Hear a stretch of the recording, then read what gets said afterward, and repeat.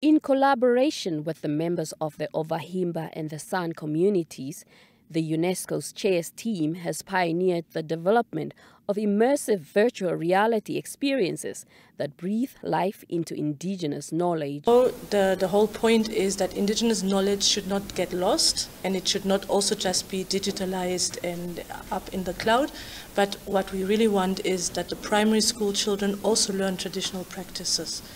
And so what we then do with the cultural experience that we have created, we add pedagogical parts to it in order to make sure the children actually learn the practices. Virtual reality has emerged as a powerful tool for cultural preservation and education, offering users an immense experience that can foster deeper understanding and respect for indigenous practices. A master's student in computing and informatics provided insights into the technical aspects of the design.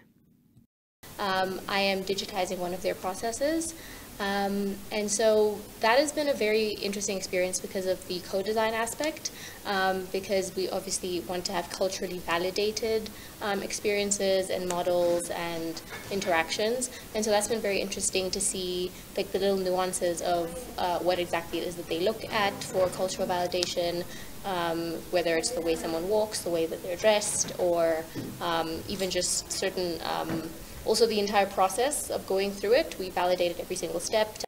The IK cluster has partnered with People's Primary School in Katutura, engaging learners in co-design processes to create educational technologies. So here at NUST, we are having workshop and we're learning about the VR of hunting, like the Nama and the Sun hunting program.